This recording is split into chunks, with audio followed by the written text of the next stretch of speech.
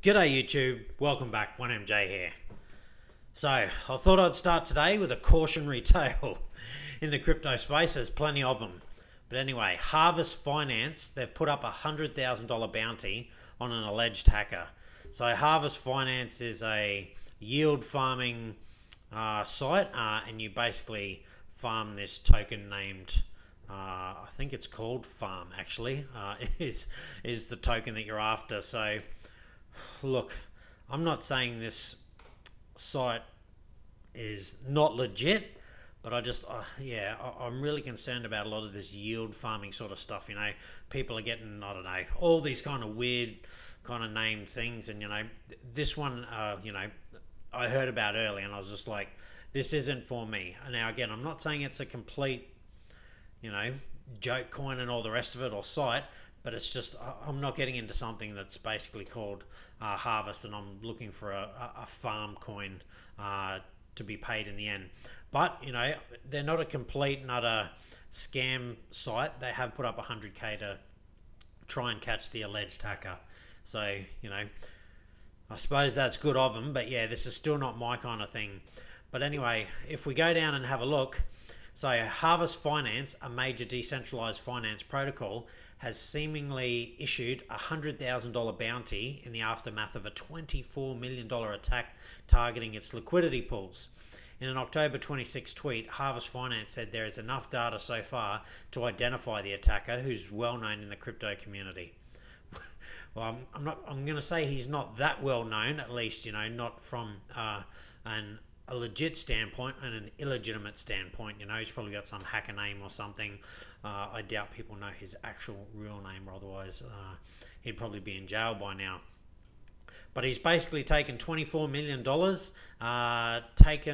put it into Ren BTC, and then he started sending it off. And he's done it through, I think, the Curve Finance pool and things like that. So, yeah, this is definitely a worry. And again, why I say, just be very careful about what you invest in, and particularly all these yield farming sites. I'm not saying that there's no money to be made. Some people have done really, really well, but most people, they're probably in danger of losing a bit of money, and they've definitely lost money. Like the token dropped 60% in 24 hours, I think. So again, you put in your coins, whatever it may be, and then you farm the farm token, and that dropped 60%. So yeah, what you thought you were getting is obviously worth 60% less right now. So definitely a concern. But he did return, or she did, or they did return some of the money. So the attacker subsequently sent back $2.5 million to the deployer in the form of Tether and USDC, and they're distributing that to the people that were affected. So maybe not a completely bad person, although they got away with 24 million and minus 2.5 million. So all right, they've taken 21 sort of $1 million worth of coins. Not a bad day's work, I suppose. But look, they have got in contact with the Harvest Finance people. They've got in contact with Ren, where it was going, and also some of the major exchanges, so like Binance, Coinbase, and things like that. They've identified some wallets, and obviously with Binance and Coinbase, and they've asked them to freeze those funds. Now, at the moment, I'm not sure what Coinbase and Binance have exactly done, but I suppose that's somewhat good in that person or people or group or whoever won't be able to use those coins if they're frozen. But then it means still nobody can use them. So if there's Ren BTC and all the rest of it, then all of a sudden there's Bitcoin and stuff that can never be used, I suppose. Or again, I'm not sure how that works. Maybe at some stage Binance and Coinbase will be able to get to those coins, or maybe they can be reversed, the transfers or something. I don't know. I don't think anything like that is currently able to be done. But again, so if there is these funds that have been frozen, it means that they're possibly now sort of stuck there forever. So again, that means there's even less Bitcoin, or whatever coins were originally put in to make it. And I know the REN protocol, REN BTC. You got to put BTC in to get REN BTC back, as far as I know. I'm not sure if you can put in other coins like Ethereum and things like that and then turn them into REN BTC. I don't think it works like that. So to me, it sounds like that there is now more BTC that is frozen in wallets, and I'm not sure if they'll ever be able to be found. I guess that's, kind of good for the people who are holding BTC, because now there's even less again. I'm just not sure what will happen to those funds in the future going on from here. So a bit of a worry, and look, just be careful. Again, from what I understand, Harvest Finance was audited as well. So, that's concerning if they were audited. I thought I saw something on Twitter where someone said they had been audited, but then you have to worry about who's auditing this then, if there is a major hack like that can happen. Concerning either way. Now, I did say yesterday that I was concerned that Bitcoin was going to have a pullback at some stage, because we can go over to the Fear and Greed Index, and we're getting right into this real bullish territory, the real greed part. And generally when we start to lean over here, something happens that takes us all the way back to sort of somewhere around here, if not even way back to here sometimes. That's more, some kind of pandemic or something for us to get back here. But I wouldn't be surprised in the next few days or so if something happens, we have a bit of a correction and end up back here. But in saying that, I don't know if there's going to be any major corrections, because I think if there is any kind of pullback, it's just going to get bought up. Now, the reason I say that is this. Bitcoin's richest are selling. So why is the price surging? Whales have been selling Bitcoin throughout the weekend from October 22nd onwards. So that was a few days ago, 4 days ago. Despite the heightened number of sellers in the market, the dominant cryptocurrency has continuously rallied. Now that's because I believe other institutions and big buyers are coming into the market. So I don't think the whales will be able to affect the market the way they would have once upon a time, because I think it's so hotly contested to buy Bitcoin at the moment that anything that they sell off, they're not going to be able to affect the market enough that gets everyone into a panic and then they can buy it back cheaper. I think they will attempt to for a few times, and then I don't think we're going to see any major pullbacks for quite some time. Now, I could be completely wrong about that, but that is what my gut feeling is. I think we'll still have pullbacks. I just don't think there's going to be major ones. I don't see any kind of 20, 30, 40% pullbacks happening anytime soon. I think Bitcoin would have to get to around about probably 50, maybe to even 70, $80,000 US before anyone would really be all that keen on selling. I'm not saying no one would sell any Bitcoin at that stage. Obviously miners would, and people who got in a really long time ago, maybe they bought it for $1,000 and it suddenly hits $50,000. They're probably pretty happy to take some profits at that stage. But even at that $50,000 mark, I think a lot of it will still be bought up.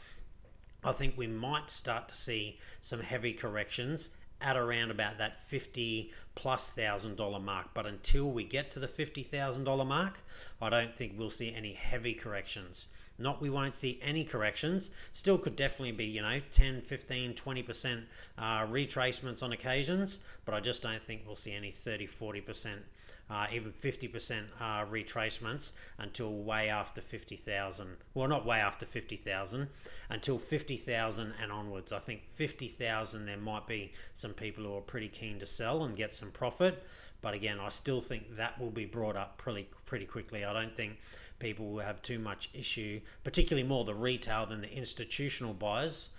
Retail will snap that up pretty quickly because it'll be on quite a run at that stage. So yeah, we'll just have to wait and see, but I'll continue. In the crypto term, whale refers to a high net worth investor who holds a significant number of Bitcoin. Whales typically have a large influence over the market due to the size of their trades.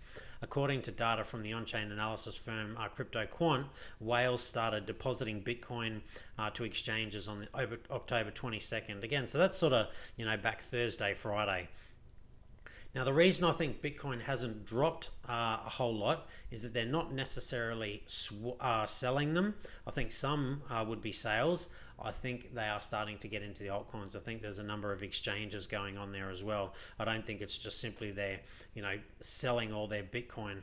I am expecting to see altcoins start to make some significant moves in the not too distant future. I'm not sure it's going to happen right now, but I think this is going to be another sort of accumulation phase going on, because they have come down significantly, particularly, struggling with the hiccups. Particularly like the DeFi sector. A lot of the DeFi coins have been coming down substantially, and personal opinion, not financial advice, I don't think DeFi is even close to dead. I think it is still got another massive leg up to come. I think it will run hot right through this entire bull cycle. So yeah, I don't think we're even remotely close to the top. We are just having a good corrective pullback, and I think the whales know that, and so they are now going to start selling off some of their Bitcoin, some of their Ethereum, take the profits that they've made and start to build positions in those altcoins. So it'll just be the typical cycle. We'll have another big pump, and then there'll be a bit of a pullback, and then we'll have another big pump, and then we'll have another bit of a pullback. And this will happen countless times until late next year, if not maybe early next year. It's hard to know exactly when this cycle is going to peak and all the rest of it. I think they are getting longer, and it will stretch out a little bit. I am thinking that it's more going to be early 2021 that we hit the cycle high, but I could be wrong. It could come a whole lot earlier. Again, it's hard to know. I think once Bitcoin gets to around that $70,000-$80,000 mark, I think that is going to be the bare minimum of the cycle high. Look, it could be the cycle high. I'm not really sure. I think it'll likely go higher. I think it could well and truly easy go to 100, 150,000. But look, we'll have to wait and see what happens, because there's every chance that it may go even a whole lot higher than that. And there's a lot of people calling for, again, Plan B says 288,000. BitBoy's thinking around 225,000. Some people are saying that there could be $1 million Bitcoin, within the next 5 years. So that wouldn't be this cycle. That would be the next cycle again. So yeah, we'll just have to wait and see. But obviously the whales are trying to sell, and maybe they haven't been able to affect the market as what they would hope to. Usually they could sell off a bit and people would panic, and then they would just buy in cheaper. But I think the demand for Bitcoin at the moment is so strong that, yeah, they just won't be able to do it. And they're probably going to have one or two cracks and realize that they can't bring the market down like they used to. And then they're going to go, rightio, well, I'm just holding. And then they're going to wait for their target prices, whatever that may be. It may be 20,000 for them. They're waiting to, sell some, or 50,000 or 80,000 or 100,000, 150,000, whatever it may be. I don't know, but I don't think there's going to be any major corrections in Bitcoin for quite some time. Again, I don't think there'll be too many major corrections right up until around about sort of 50,000. Don't get me wrong. Again, as I said, we will have corrections. I think maybe around that 20,000, we could have a correction. We may hit that $20,000 mark and then sort of pull back to maybe 16,000, something like that. Again, this is just a guess. I don't know this for a fact.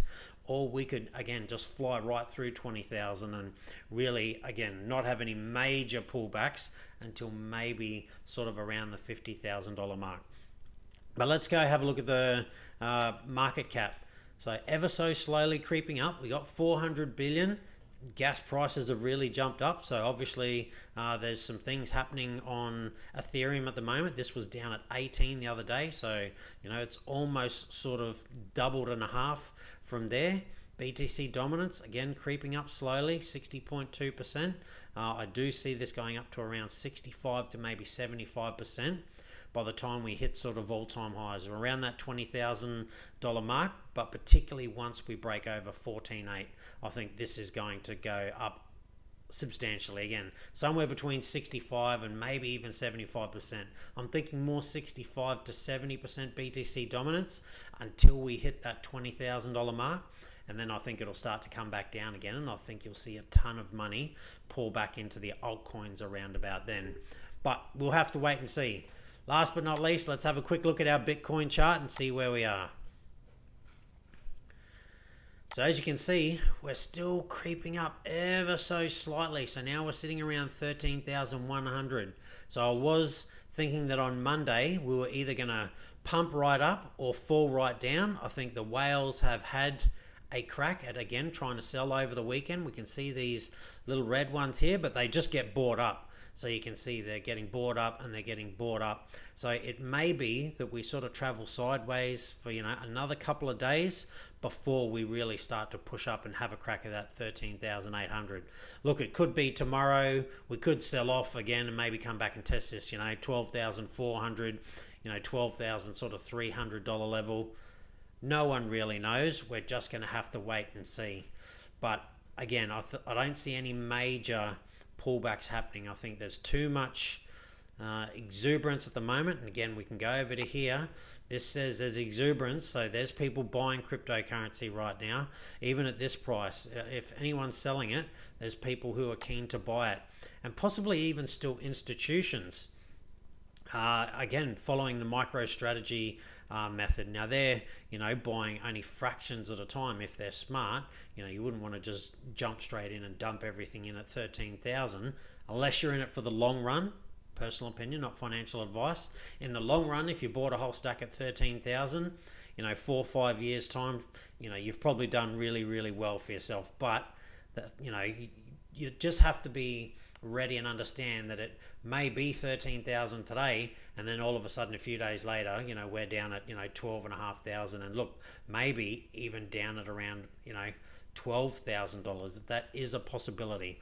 Likely, I don't think so, but definitely a possibility. So yeah, interesting times. And yeah, I'm really waiting for this mark to be broken and a proper close above it, not a fake out. If we just break above and then come back, and fall down again here, nothing's really going to happen. But once this mark gets broken, watch how fast things start to move. Again, there's investors that are still unsure, and they think this is going to be a fake out and that it's going to get up to here and it's going to roll over. And so I'll zoom out again. They're waiting for this to be covered off. And once this gets covered off, that's when they're going to go, right, this all-time high is going to be broken, because this is our second sort of, highest all-time high. Look, we had some stuff over here, but it didn't last long. But we broke down, got to the bottom of the bear market, and then we started the new bull market. And really, technically, this is where the bull market sort of started, but a lot of people will say it kind of sort of started back here. Apples and oranges, depends what you want to call it. But watch Bitcoin move once this gets broken. Now, we may have a fairly hard rejection from Bitcoin at this level. There may be some people there waiting to take profits, but I'm really not sure. And if we did, I would be surprised if we hit the kind of the $20,000 mark and then basically came back down to here. We may sort of come more back down to here around the $16,000, $17,000 mark.